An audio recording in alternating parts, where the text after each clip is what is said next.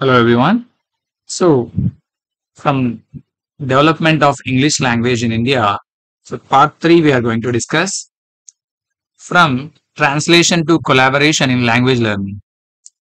English language learning has developed over years in India from the colonial days to the present days.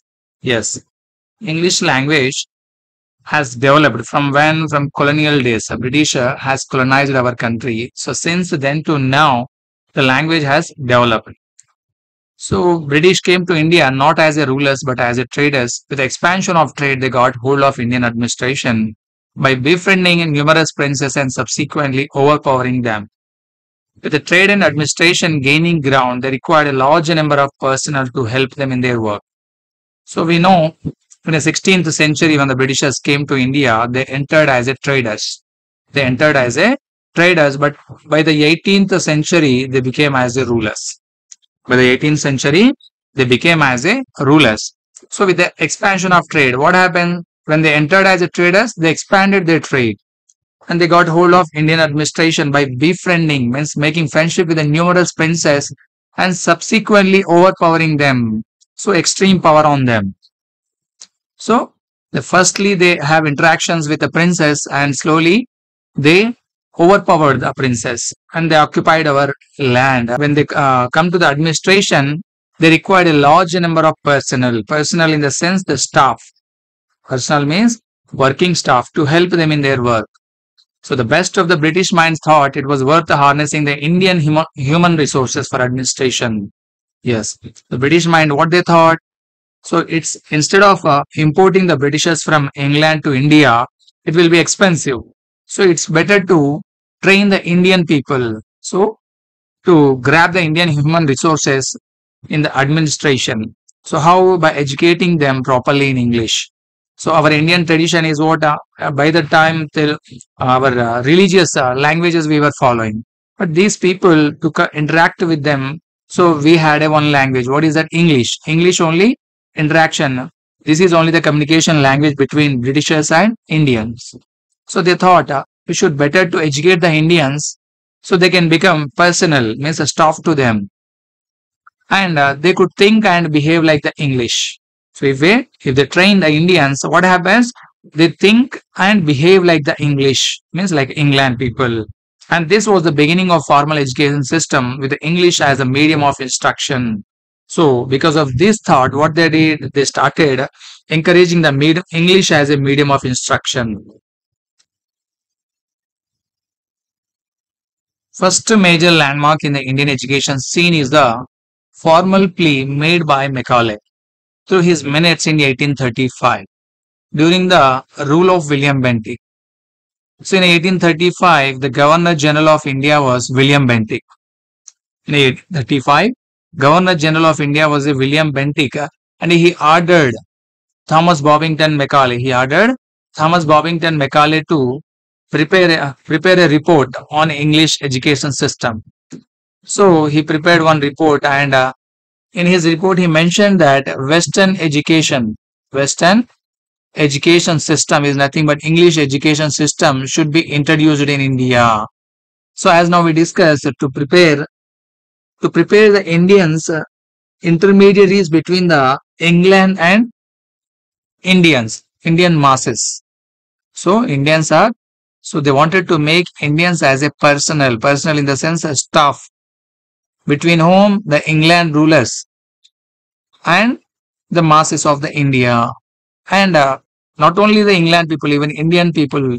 One of the social reformer, Raja Ram Mohan Rai, he also wrote a letter to England king for requesting to introduce an English education system in India. So for what purpose? With the scientific temper and broader vision of learning. So Raja Ram Mohan Rai intention was we should develop scientifically and mathematically. We should develop scientifically and mathematically. So apart from this, Indian people were studying only religious texts. Indian people were studying religious traditional textbooks. So with that books, we cannot move forward. We cannot change our Indian nation. So if we want to develop our nation, we should look into the science and maths. So it is possible with the English language only because all the resources are available in English language. So for the purpose of this one, so Raja Rammohan Rai wrote a letter to William Bentinck to introduce English education system. So anyhow, from 1835, he made a report to implement the English education system in India. And coming to the 1835, was that Wood's Dispatch report. Again, Charles Wood, he prepared one report. So that report is called as a Wood's Dispatch and also called as a Magna Carta. Because Charles Wood recommended the establishment of schools, grants in aid and special schools for girls and also encouraging the teaching of vernacular with English. So why do we call Magna Carta means? So here Charles Wood, he recommended to establish the schools, not only the government schools, even private schools, as well as provide the grants in aid, nothing but scholarship to the schools and special schools for whom to the girls, and encouraging the teaching of vernacular. Means in a primary level, we should teach them in a mother tongue or regional language. When you come to the higher secondary level or university level, then English language should be introduced. So that is the way he prepared his report. An entire education system was brought under one umbrella for a huge country like India. At the time, if you observe, our India was a not present India. Pakistan, Bangladesh and parts of Burma and Nepal, these all including called as a India. And gradually these all parts were divided. But at the time, these all were part of India and this came under one umbrella, and these all the nations education system came into one umbrella. And the recommendations of Wood's Dispatch coincided with the establishment of universities in India. Universities established, and the university's responsibility is what? To look after the school education, as well, and expected high standards of teaching and learning. Whether high standard of teaching is going on or not. If they want to modify, they can modify. They can give the guidelines to the schools and colleges. So that is the responsibility of the university. With the introduction of education system, decisions had to be taken with respect to quality of teacher. Even teacher quality also should be improved. If English education system is introducing in India, then even language of the teachers also improved and teaching methods also should be improved. For that purpose, what they thought, so teachers should be given training. Then only the teachers, the quality of the teachers will be improved. And the methods of teaching also should be introduced to the teachers or taught to the teachers. Then the teachers will follow those methods. And methods, what method they follow? The methods of teaching determined by the aims of which it is taught. So they determine the aims. So what should be the taught? If the aim of learning is to know the information, if we have an aim to learn the English, to know the information, then which method we should follow? Grammar translation method. If the aim of learning English is for communication purpose, then direct method we should follow. If the aim of learning English to acquire knowledge from the reading, then Dr. West's new method is nothing but reading method should follow. So these are the examples: grammar translation, direct, and Dr. West reading method. So these all methods have the different purpose. And we need to employ different methods and approaches to achieve this aim. We need to employ for what purpose? To achieve the aim, the introduction of English language in India. Bertrand Russell emphasizes the importance of the connection between aims of teaching and methods of teaching by saying the question what should be taught and how should be taught are intimately connected with each other. So, but Bertrand Russell, what he said, he emphasized on the importance of education. So we should have the two questions. What is that? The question what should be taught to the children, means the students of the Indians, what should be taught and how it should be taught, the method we should follow, the method which we should follow. So these things we should keep in mind before introducing the education in India. So firstly, they started with the grammar translation method. Coming to the grammar translation method, this is the oldest method. Teacher translate every word, phrase and sentence of English into mother tongue for the easy comprehension by the students. Yes, in this method, teacher translates every word and phrase and sentence of English into mother tongue. So they can easily comprehend, they can understand. Who will understand here? Students. The students were able to assimilate English phraseology through the medium of the mother tongue. Yes, they can assimilate, means they can combine or they can understand. How? Through the medium of the mother tongue. So teacher will teach the English sentences in mother tongue language. It was easy for both teachers and students. Translating from English to Telugu or English to some other mother tongue language. So it will be easy for them, for teachers as well as students. And when English was introduced in the 18th century, as Indians were not in know about English, English could not be given to them directly. So they thought it's better to follow the grammar translation method, because if we teach them directly English language, so they will not understand. What they should do, they should teach English language in their mother tongue only, or it had to be taught through their vernacular language, means local language or regional language or mother tongue. English should be taught what? In their vernacular language. The grammar translation method emphasizes the learning of grammar which is taught deductively, that is, by presentation and study of grammar rules. Yes, this method, what it does, so it should be taught deductively. Deductively means rules first. Rules first. Then examples. First rules should be taught to the students and then examples. So this method is called as a deductive method. And in a rules, so what they study here, grammar rules they'll study. The structure of the foreign language are compared and contrasted with those of the mother tongue. So structures of the foreign language. So for foreign language here we'll take as example English only. So this English language structure will be compared. Suppose example, you take the structure of the sentence in English, subject, verb, object will be there. But if you come to the Telugu, subject, object and verb will be there. So this will be compared from our English language to mother tongue, Telugu. Right? And contrasted. To compare and contrast what is the difference between these two languages. And then they try to understand the language. Coming to the principles of grammar translation method. So what principles should be followed? Here we have 3 principles. How many principles? 3. Translation interprets foreign words, phrases and sentences in the best possible manner. So these foreign words or phrases and sentences, what they do? They translate into their mother tongue. First method, first rule. And the second one is what? In this process of interpretation, foreign words, phrases and sentences are best assimilated. The structures of the foreign language are best learned when compared and contrasted with those of the mother tongue. So third principle is it will be best learned when compared and contrast. Just now we discussed. And coming to the advantages.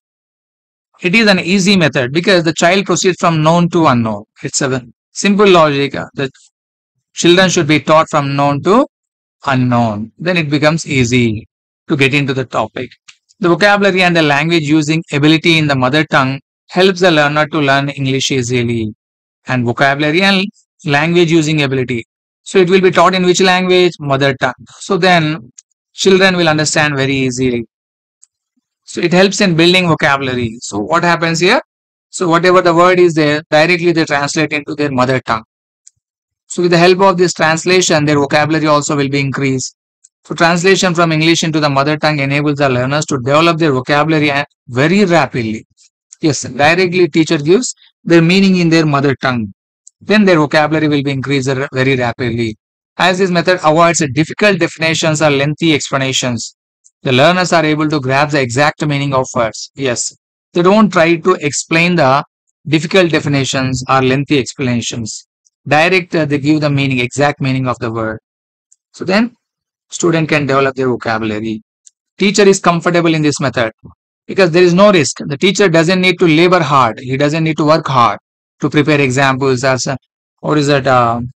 rules or any other lesson plans like we have here, preparation of lesson plan and the process of implementing the teaching items in the class. He doesn't need to think of the ways and means to explain new words even without using audiovisual aids. So new words also he can explain from English to their mother tongue language.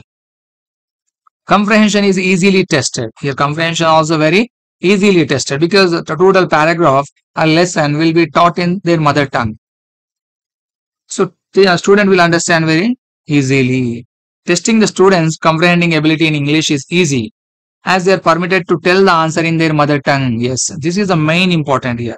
They are permitted to tell the answers in which language? Their mother tongue only. So because comprehension is very easily tested. Proper grammar is taught easily. English grammar is taught very easily by comparing it with the grammar of the mother tongue. Yes, just now I said even English subject, verb, object is there. Directly we can say that students in Telugu mother tongue we have a structure of subject, object and verb. So based on that, this sentence can be changed into this structure. So then students can understand the grammar in easy manner. Coming to the disadvantages. It is an unnatural method. It is a not natural method, unnatural method. The logical sequence of learning language is listening, speaking, reading and writing. Yes. Now we are following what is that LSRW method. LSRW method we are following. Listening, speaking, reading and writing. But in grammar translation method, what happened? The learning process started from reading and writing, which is unnatural.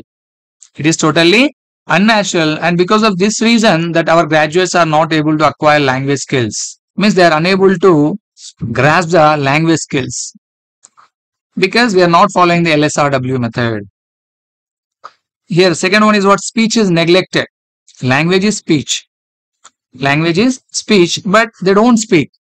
There are languages that exist even without written form, but no language exists without spoken form. Yes, every language will have the spoken form, but few languages will not have the script.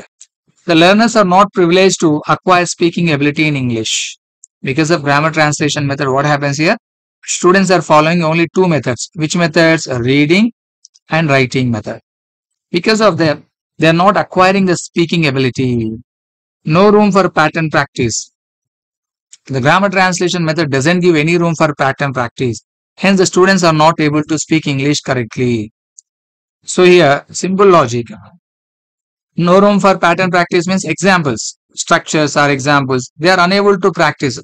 N number of examples they don't practice because whatever the sentence is given, that sentence will be translated into mother tongue, and that when that sentence is translated into mother tongue, that only student will practice. Means he will not get more exercises or patterns. So students may not get speaking skills. So here we'll try to understand what is happening if you are following the LSRW. LSRW is nothing but listening. L means listening. So when student is listening at the beginning, every language, even your mother tongue also starts with a listening only. When the child starts listening, he will try to understand the pronunciation of the word. Pronunciation of the word and intonation or tone. Intonation or rhythm. So these all will be understood by the child. Then based on that, a child will start speaking. When you say Amma, then he start listening. He'll try to understand the pronunciation and intonation and rhythm of the word. Then he will try to respond with the same word. And what is happening here? His students, our child speaking skills are developing. Then he will focus on reading. When he get into the school or something, he'll start reading. Whatever the oral programs, oral activities will be done in a pre-primary level. So that will be focused on first listening and speaking and then reading. Then he'll start writing. So this is the method we will follow. But directly when you focus on reading, then what happens here? Teacher will not focus on listening skills of the students. If it's teaching also in a prescribed manner, he will teach. The students will try to translate in written form only. There will be less chance of listening and speaking. Then students will not acquire the speaking ability. And here no possibility of habit formation. As there is no speech, now we discuss. No speech means no talking or no speaking skills and no pattern practices, no examples practice. So then a habit formation is not possible. The student is speaking continuously, then it will be habituated to the students, right, to speaking in English. But when he is not habituated, then he will not speak and he will feel shy or he will be discouraged to speak in front of all the people.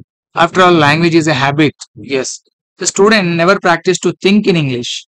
This is also fact. When student is unable to speak in English, he will be not able to think in English also. Rather, they think in their mother tongue, then translate into English. Then they try to translate as it is in English. So exact translation is not possible. Yes. And this is also fact. When student is not speaking or not listening, then exact translation also not possible. Because each language has its own uniqueness. No two languages have their history, traditions, culture, and the lifestyle is same. Just now I said subject, verb, and object of structure of English. But when you come to the Telugu, subject, object, and verb. So no means here the two languages are structures are different. It's nothing but lifestyle is different, not the same. So exact matching of words in these two languages is not possible. So this is a fact. We don't find the exact matching words in two languages. In many cases, the idiomatic expressions in English are not possible at all. Even if it is done, the result will be ridiculous. Even idiomatic expressions also is not possible. If you are doing also, what happens here? It will become ridiculous. Rule govern learning. Language is used situation. It is not possible to learn any language by learning its rules.